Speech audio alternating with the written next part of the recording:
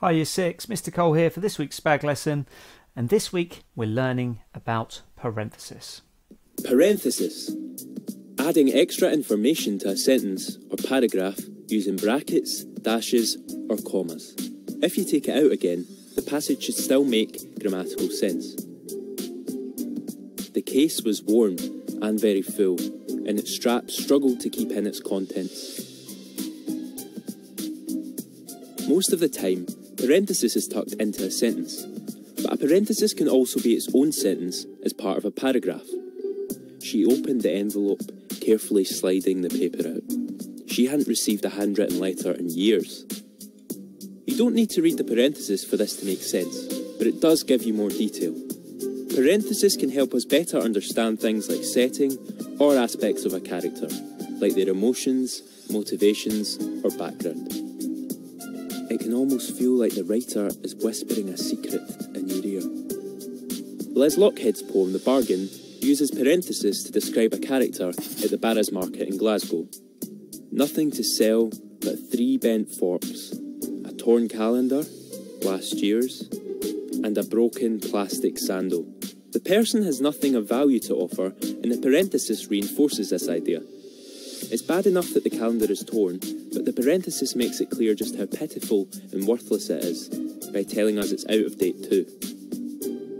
If your writing makes sense, but you want to add more info, try sticking in a parenthesis. You can really build on your ideas.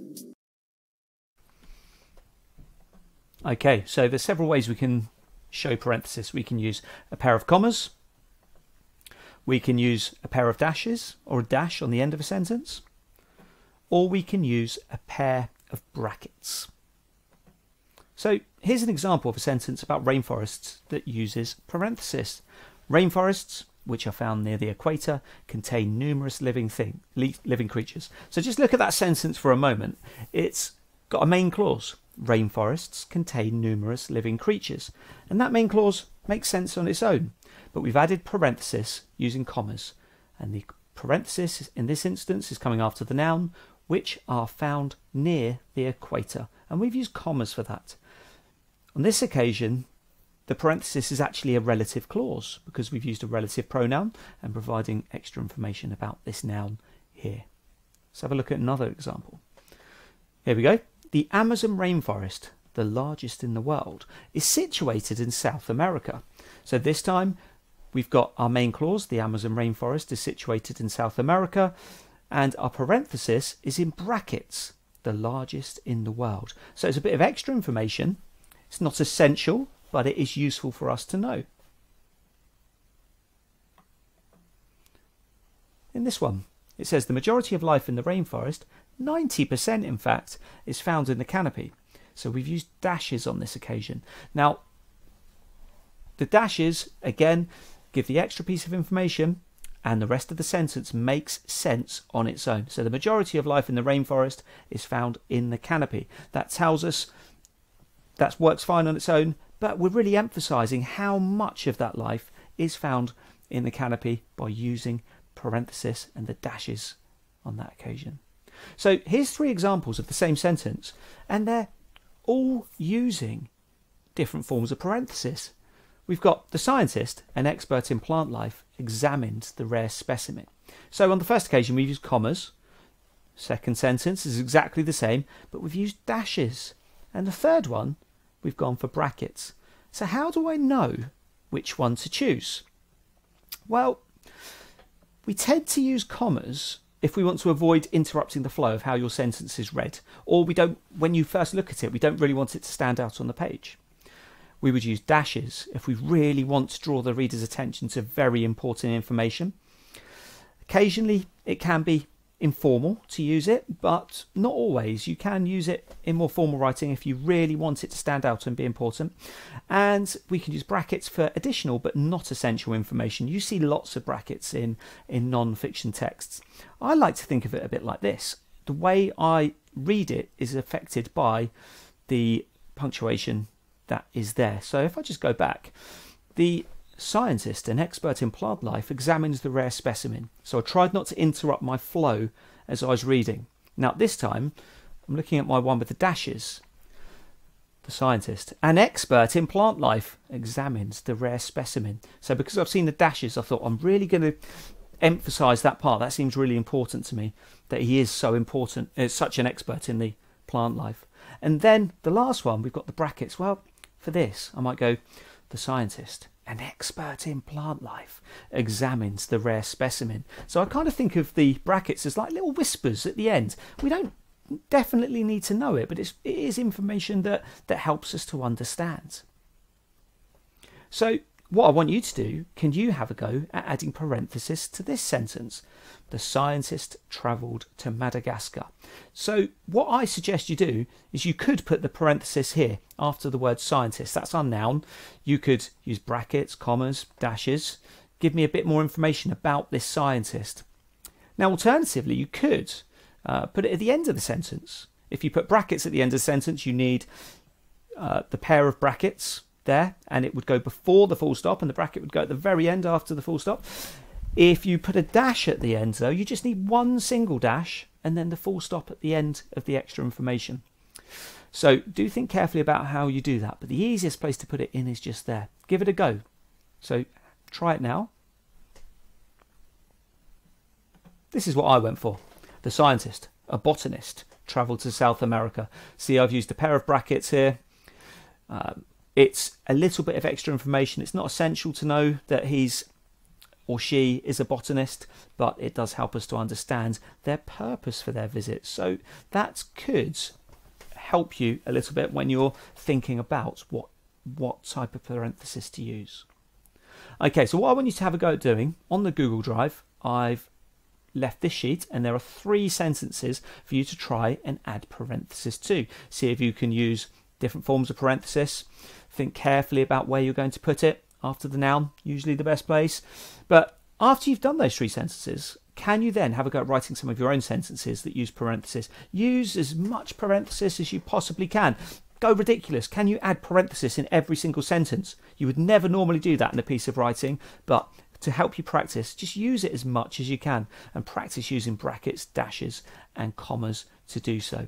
Now what I'm going to do now, whilst you're thinking about that, I'm going to play you a little song from Grammosaurus, which is a bit of a rip-off of a Britney Spears classic. Listen away, and I'll be back to you at the end.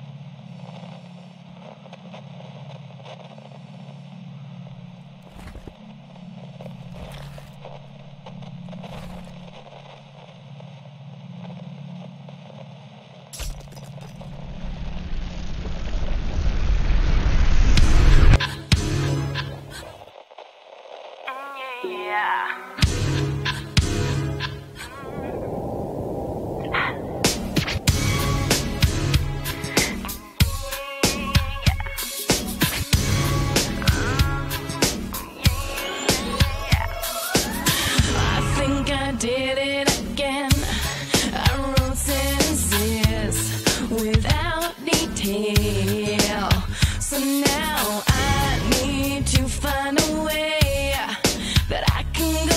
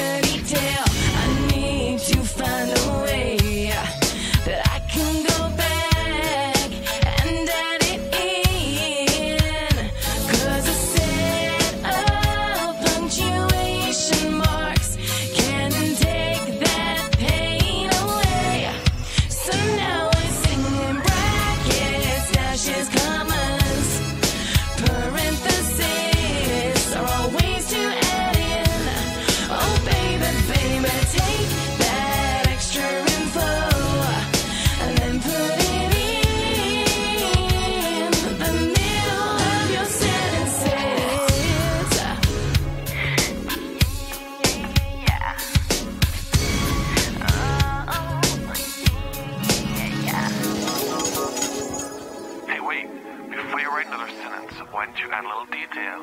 Detail? But doesn't that mean another sentence? No, it doesn't. Just use parentheses to drop detail in the middle. Oh, you're so wonderful, SPAG. Brackets, dashes, commas, parentheses, the ways to add in. Oops, you think you don't know what to do. It's not so difficult. Brackets, dashes, commas, parentheses are all ways to add in. Oh, baby, baby, take that extra info and then put it in the middle of your sentences. Brackets, dashes, commas, parentheses are all ways to add in. Oh, baby, baby, take that extra info and then put it in the middle of your sentences.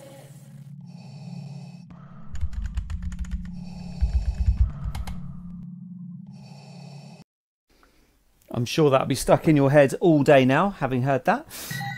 Oh, nearly had it again then.